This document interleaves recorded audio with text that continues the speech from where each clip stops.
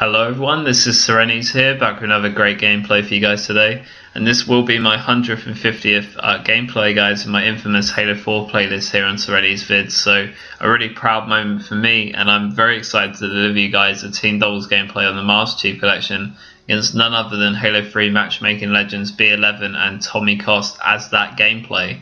Now, the Halo 4 playlist on my channel, guys, goes back to my very first days of playing Halo 4, so sort of release day right until now, up till this gameplay, which just happened the last weekend, guys, so literally the weekend has just passed. My bestie Ryan played on Heroic 7 this gameplay, and myself decided to play MCC doubles because it was just the two of us on this night of games, and we're both on Halo 5, just not knowing what to do, and with that game you definitely need a team. So we just said, hey man, let's go and find some nice casual to competitive games on Master Chief Collection doubles. When all of a sudden we matched B11 running those Team Doubles 50 and Tommy Kost at level 35. And of course they wanted to play Halo 3 doubles against us, which no surprises there, that was to be expected. But since I'd just come off Halo 5 and so had Ryan, I didn't feel like getting stomped on in Halo 3, since it's been ages since I played on my Halo 3 MCC 50, and same for Ryan as well. But also, I thought I probably wouldn't do Ryan justice because I just didn't feel Halo 3 doubles against them at all. These are some of the two of the guys that are best in the game in Halo 3, so I really didn't feel like playing that.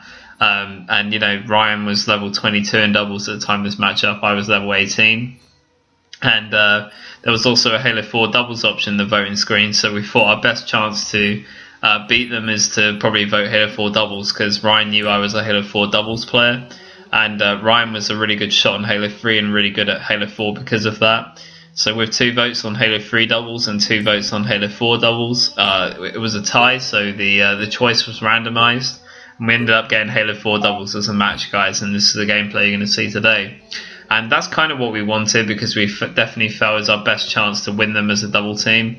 I think that perhaps Ryan and Gamble can beat B11 and Tommy Kost in Halo 3 doubles, or at least have a good chance, but I felt that I would let Ryan down if I played against B11 and Tommy Kost at Halo 3. So, obviously, I think, in light of this win that I got against B11 and Tommy Kost, I would definitely rematch them on Halo 3 to be sporting.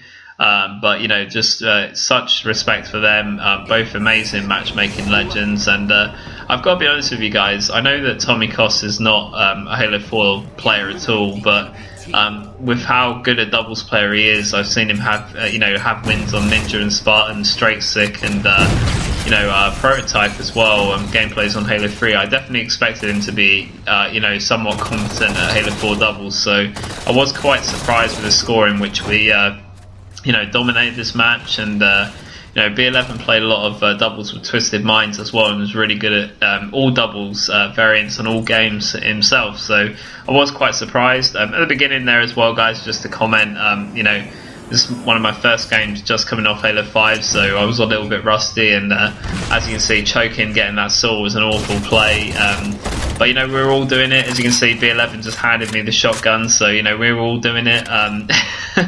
There's definitely some rough chokes in this game. In no way, in any means, guys, this is like my best doubles gameplay, to be honest. It's just because we got an epic win, and I just wanted to share it with you. Considering how well Ryan and I worked together to get this awesome win. So I hope you guys really enjoy it. So playing Landfall Legendary Slayer BRs, guys, which is a slightly interesting game type for us to get. It's not one of the original doubles game types from the original game.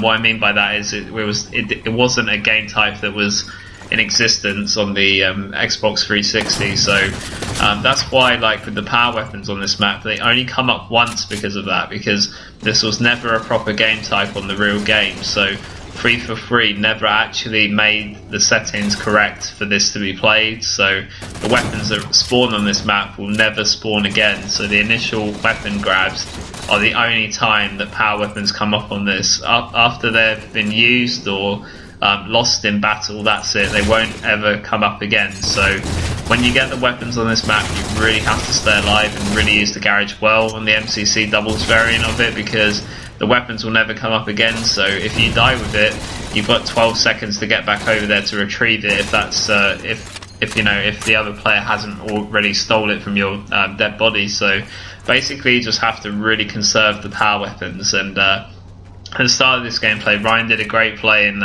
retrieving rockets, and I think outplaying B11 for him. So that's a great play.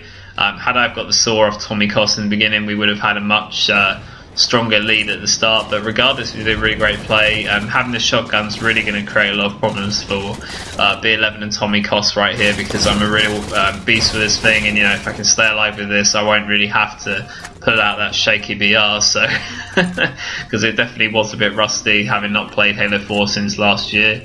But you know, I'm definitely looking to rise to the occasion, guys, in this gameplay. So as you can see, guys, you know, Ryan doing really well as well, getting a nice killing spree there. I think Ryan this game, getting 19 kills, really huge from him with about 2 KD. And I went 11 and 4 this gameplay as well, nearly getting a 3 KD just under. So really great play from both of us, really, you know, staying alive really well together. Really nice killing spree there. At that point, I didn't shoot Ryan after I finished off B11. I was trying to help him with Tommy Kost, but unfortunately, as you can see, Tommy Kost gets away. He throws a nice nade here, which I actually thought was going to connect with me because of the nade indicator, but it actually lands on the down on the ground where I go to sort of drop, and does do quite a bit of damage because of that. So I'm going to stay alive there and look towards where the enemy are going to push us from. So as you can see, really nice nade on B11 there. Serenity's nades are back in Halo 4 doubles. Just at the right time as well for this sweaty matchup. So right here, looking to put more hurt on B11 and Tommy Kost, guys, but I realise I'm alone there, so I'm just going to back up and wait for Ryan. And literally just, you know, make the most of my shotgun. But at this point, guys, you can see that's definitely a Halo 5 thing. You know, the radar is obviously a massive difference, and I thought B11 was a lot closer than he actually was. It was actually he was actually a lot further back, so I'm not going to get that kill, and you know, he's going to walk away with that one, unfortunately, and that's going to be, unless B11 retrieved it, that's going to be the shotgun out of play. So I don't know if he has it at this point. So looking to sort of distance myself from him a little bit. So when I get this pre-nade on B11 right here, I know Tommy Kost is dead, so I say to Ryan, right, get here, because B11's right here. I think he's weak. Not sure if he has a shotty though. So at this point, I didn't want to rush straight from the side because Ryan had it covered. Didn't realise he needed, you know, more help, so I was a bit late running in there to help him out. But at this point, just reason to stay alive and wait for Ryan to see where he spawns before challenging Tommy Kost here. So that was a really nice play. And unfortunately here, just biding my time with my shields. I should have maybe popped out a bit quicker there for B11, but I didn't think Ryan would die. So that was just, you know, a bad play on my part, I guess. You know, I could have perhaps come up earlier. So at that point, I knew I was getting double teamed by B11 and Tommy Kost. So I just had to do my best to get them both weak for Ryan in the next life. And he does such a really nice play to come into the garage and just put some really nice shots down. Great play from him to actually achieve that. Some really nice play. And you know, it definitely paid off because we got a kill out of it, so it's a really nice play. At this point, guys, I'm going to put a pre-nade there. This is Tommy Kost I'm chasing, so I'm looking just to you know, put a nice pre-nade there to keep him weak, keep him suppressed behind the door there, as you can see. He's edging out here because he knows that he couldn't run to the right because I would have killed him, and he couldn't run to the left either because he knows that Ryan was waiting for him, so that's all that he could really do there.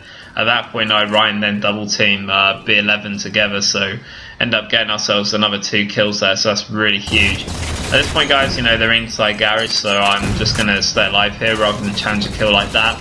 And obviously, you know, I've been naded as well, so I just want to buy time to get my shields. Some really nice shots on B11 here. Unfortunately, the AR was a bit too strong for me, and I'm going to be taking out some really nice finishing shots with B11 there. I think Ryan does a great play to actually finish off that kill, so that's really huge from Ryan. Immediately, as you can see, just getting right back to him, trying not to leave Ryan on his own at, you know, at any point in this game, because it's all coming down to BR team shot now. So I'm definitely there with Ryan, helping him out at B11.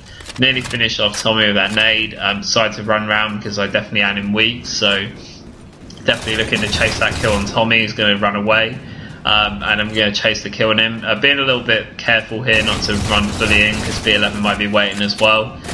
Really nice couple of shots on there, but I couldn't finish off the last few remaining shots there because Tommy sort of ran out right in front, so I had to quickly switch out for the AR and finish that kid off in a really nice play. So it's a good bit of play there. At this point, see that they spawn near tower, so just going to wait for my opportunity. Should have really, this was a bit of a radar fail again as well. Should have realised that that player was outside rather than the garage, and he comes back in through the garage, and I'm going to chase B11 down, do get the BR kill. That's just a nice play. And again, saw Tommy on the tower, so decided to sort of come away and wait for Ryan again for our double team, and catching off B11 and Tommy quite on their own a lot in this gameplay actually, and making it a lot easier on ourselves and making it very comfortable win really, guys. So guys, I really hope you enjoyed this gameplay. It's just a really awesome one from me, definitely fitting of the 150th video in my Halo 4 playlist. So happy with this win. I gotta be honest with you guys, I still can't believe it's real. I had to ask Ryan after, like, did this gameplay just really happen? Did we really just beat B11 and Tommy Kost? But there you go, Ryan, Heroic 7 and Serenes beat B11 and Tommy Kost, guys. This was Serenes, and I'll see you next time. Bye guys.